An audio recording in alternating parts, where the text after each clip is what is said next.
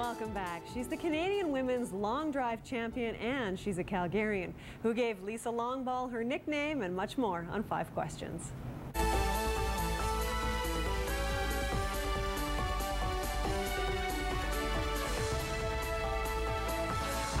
About golf. I love it. I love being outside. I love being in the fresh air. And you know what? I love just pounding that little white dimpled darling out there. So it's a lot of fun, and I get a little bit better each year. So that's something to keep striving towards. Definitely Tiger Woods. I'm just in awe. He's the one who's brought fitness to golf.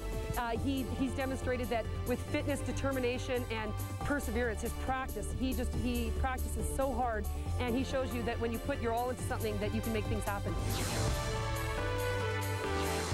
You know what, Pebble Beach, for my husband's 30th birthday, I had saved up and we went down to Pebble Beach to play down there, and we played behind Arnold Palmer. And so beyond the history of the game and the course, it's just absolutely beautiful to play and to meet Arnold Palmer and to play behind him was just a dream come true. Oh, when I'm not playing golf, movies. I love movies. I could watch movies, even if they're bad B movies. I could watch movies all day and all night. And popcorn with warm kettle corn popcorn. My favorite movie? All-time favorite movie? Oh, you know what? I would have to say My Fair Lady. I'm a bit of a sap that way. Actually, a local Calgary Herald columnist, John Down, nicknamed me after I won my first national title, Lisa Longball, because no one could pronounce or spell my last name, which is Vlooswyk.